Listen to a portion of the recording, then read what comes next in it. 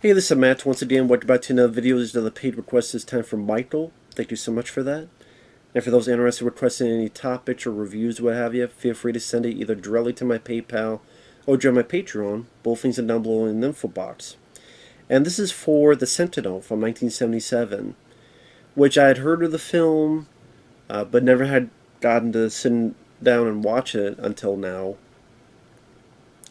Now, it's directed by Michael Winner. This is the guy who directed the first three Death Wish films, and stars Cristina Raines, which I'm not sure what else she's done.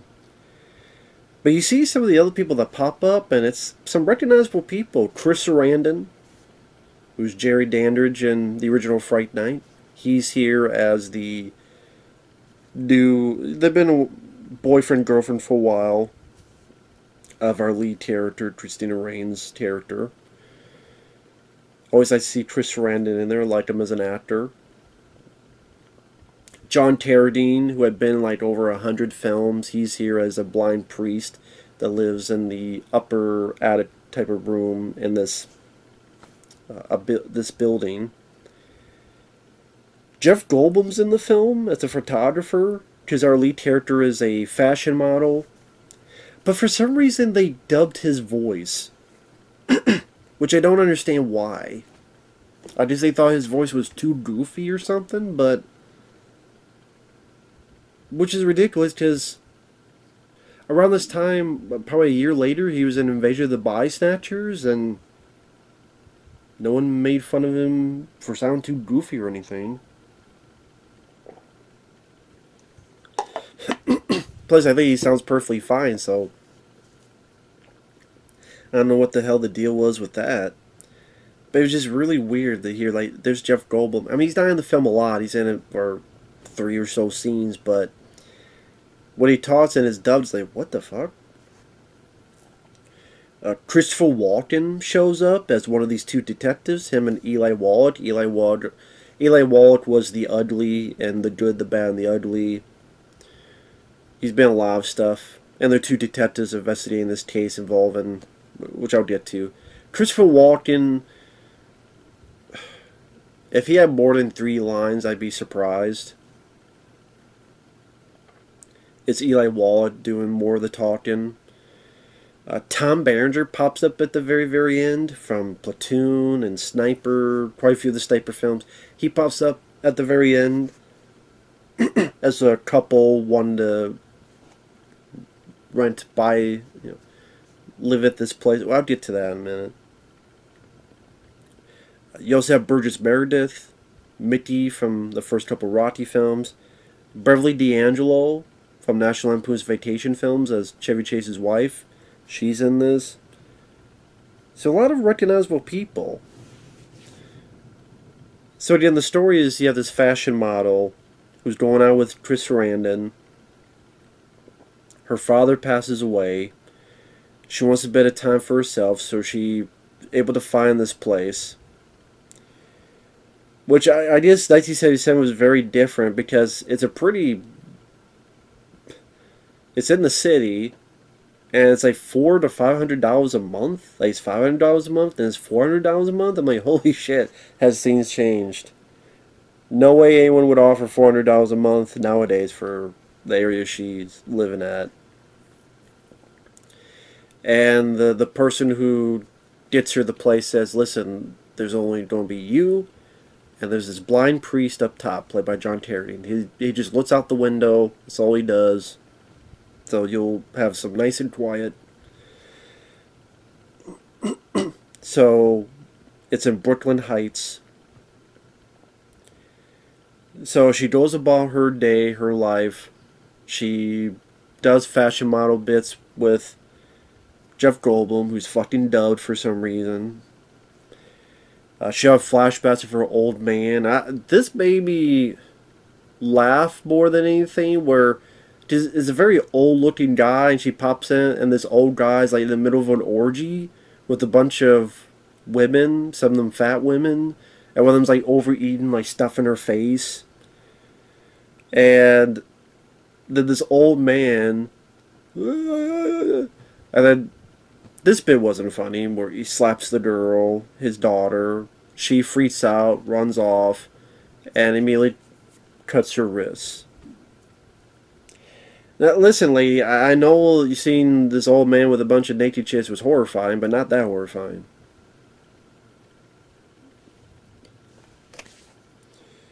But obviously, the showcase, she's had a history of suicide attempts, which becomes an important part of the story later on. And then she starts meeting people in the building. There's Burgess Meredith, who has his bird and has his cat.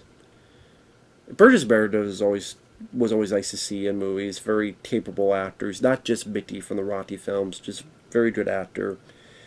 Beverly D'Angelo is part of this lesbian couple, and there's a scene where she's literally diddling herself in front of the lead character.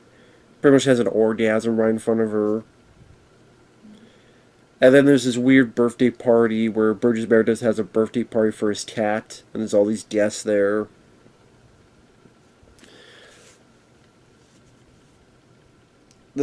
The party ends, she goes back, then she looks around, and there's like no one there. And weird stuff starts happening. She sees that same cat eating that same bird from before. She sees a corpse of what looks like her dad walk in, and she freaks out, cuts its chest, cuts its eye off, cuts its nose off. Not bad effects for 1977. She freaks out, tells Sarandon. People think she had a mental breakdown. She explains like who the people were in the party. She might have killed someone. She thought it was her dad, but her dad's dead. The cops come in. You have Eli Wallach and Christopher Walken. And before I go on, I guess the reason I do a lot of this, like, summon the plot, number one, it helps me get my thoughts in order as I talk it out. I know it sounds stupid, but a lot of times when I talk it out, it's how I get what I feel about the film out there. There's one thing I'm thinking about, but when I actually hear it, I'm like, what do I really think about it this way or that way? And also to just sort of go through like bits I liked, bits I didn't like. This is what happened. This is what I liked about this. What I don't like about this. So like the whole cops angle. To be perfectly honest, I thought that was fairly worthless. I don't think it really led anywhere. It pretty much led. I guess it led to show an exposition, where these 8 people at this party, they're all eight are dead, and all 8 were murderers. I mean, Christopher Walken literally says that. It's one of his few lines. Went to a party with 8 dead murderers. And then Eli Wallach goes, doesn't everybody? But they just felt kind of pointless. They didn't really... It didn't lead up to anything. It didn't lead up to some type of confrontation or them being potential victims or anything. It just kind of... That whole thing kind of went away. Like, they're investigating this. They talked a bit and suspicious of Chris Sarandon. Then Chris Sarandon is investigating on his own of what's going on. He finds out a bit of what's going on.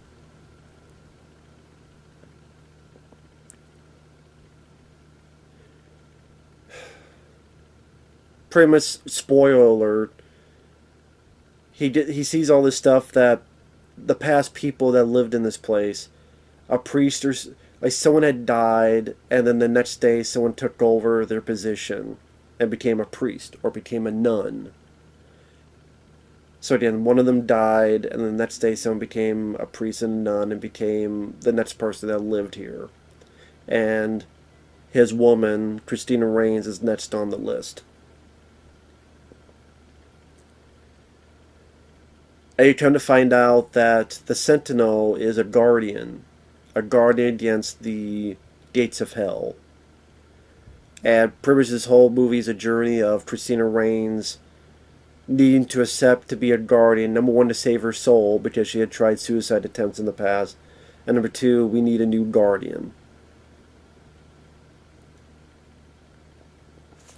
I know a lot of people like the film. That's fine. I wasn't really... I know I'm 10 minutes in. I wasn't really a fan of the movie. I thought that I thought it was rather dull for the most part. I didn't think it was that creepy or scary. I didn't mind the bit with she sees her dead dad because, the makeup sets were a bit decent. Cristina Raines was alright, but didn't really knock my socks off, so to speak, in terms of acting. I probably would prefer to Chris Sarandon if this was happening to him, and he's the one that potentially became the new Sentinel, the new Guardian, because I thought he was the better actor in the movie. Or even, Beverly D'Angelo, put her in that role, because I've seen her do good work and stuff. As, that would have been interesting, but I'm just looking at this, and really I'm just more fascinated by the other recognizable people, like before they were big stars. Jeff Goldblum, Christopher Walken, Tom Berenger. Like, that was the most fascinating part to me. I didn't mind Burgess Meredith's performance. But I just didn't really find much to be creeped out or scared. Especially when you compare to other movies, whether it be The Legend of Hell House at the time, or the Amityville Horror. I found much more interesting in terms of the haunting, or in terms of the visual aesthetics, or just the supernatural shenanigans. It's, okay, someone has a party for a cat. Beverly D'Angelo diddles herself. Maybe Chevy Chase saw this movie and said, hire her for my wife. in National Lampoon's Vacation. I didn't mind the bit where he's reading, like, they're looking at a book. When he sees the book, it's all in English, but for her, she sees the same thing over and over again in Latin. And Chris Ren's like, what are you talking about? Write down what it says. And then she's writing down Latin. It's like, oh my God, you really do see it that way, don't you? Because to him and the audience, it's all in English, but to her, she only sees the same Latin. I didn't mind that. Thought that was an interesting idea.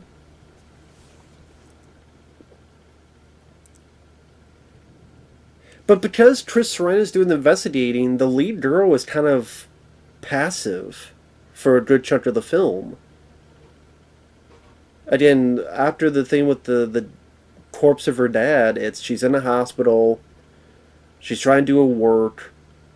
Oh, she does this one shoot with Jerry Orbach, another actor, which he was in a lot of stuff. He was the doctor explaining what happened in Universal Soldier, the original. And then the third act of the film, where Van Damme and the reporter talk to this doctor, is Jerry Orbach. He was also Steven Seagal's boss in Out for Justice. So he's passed away, but he's a good actor. He's the guy I get more and more frustrated because our lead girl's screwing up. So yeah, she screws up that one. She faints. She goes to another party. She feels dizzy or stuff. Ultimately, she leaves. Like, she doesn't really do a whole lot. She's not part of investigation. She's not part of learning about her own apparent... What's the word I'm looking for? Destiny. Is Chris Sarandon doing most of the investigation work? He's the one going to find out what this lad thing means. He's the one hiring William Hickey, who, he was in National Lampoon's Christmas Vacation with the Stody, accidentally burned down the tree. He was in the first Puppet Master movie at the very beginning. He was the Puppet Master in the first one. He's hired by Chris Sarandon to break into this place in order to find some information.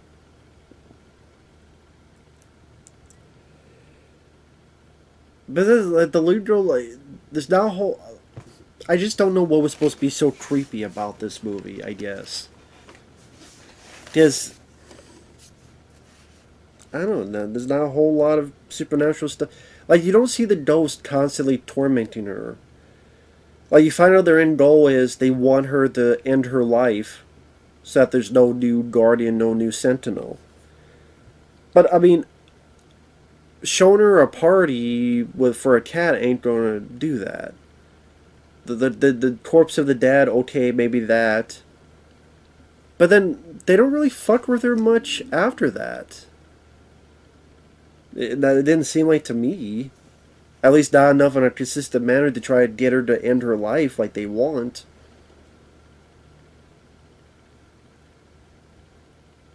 Because she comes back from the party and she's kind of in decent spirits and sees Chris Sarandon. And then, spoiler alert, you find out that Chris Sarandon here is dead. He was killed off screen because he was trying to stop and kill John Carradine. And then you find out that Chris Sarandon had killed his previous wife.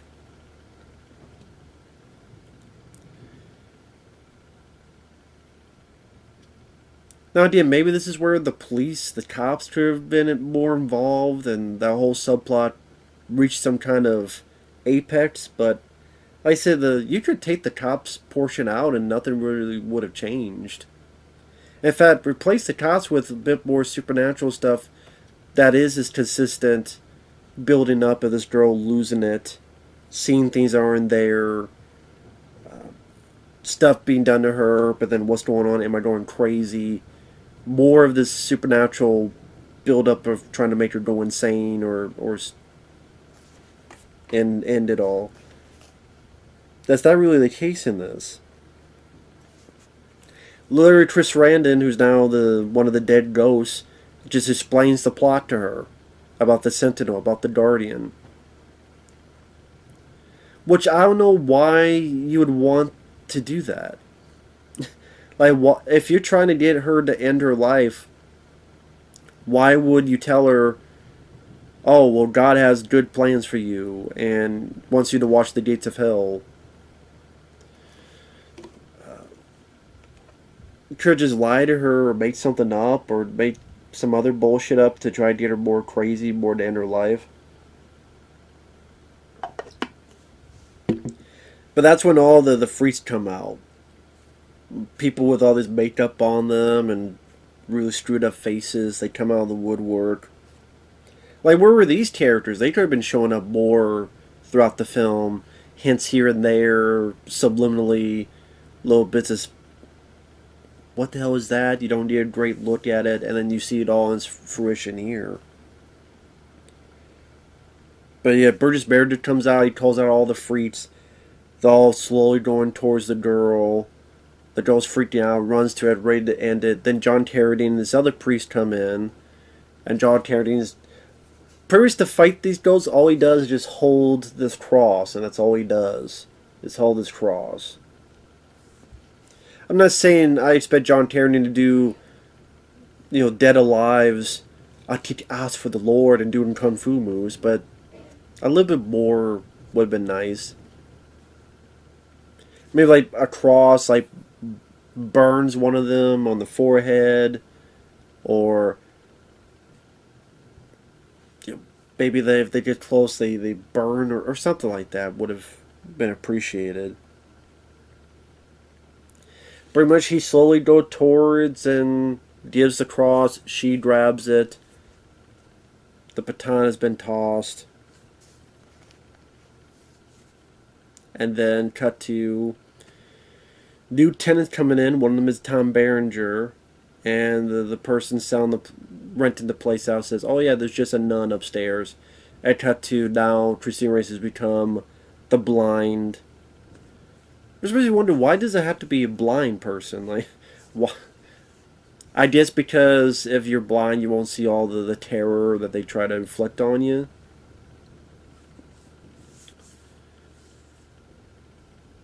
At least give them a fucking radio or a TV to listen to. Come on, God. Give them this job. At least give them something to listen to instead of just... You can't say look out the window because where they don't look out, they're fucking blind.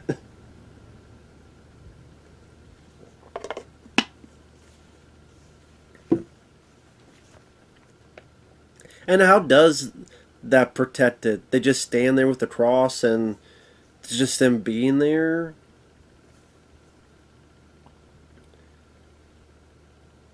Does every night... That's it. That's the thing. It would have been nice to learn a little bit more. What does a Sentinel actually do other than sitting in the top looking out the window?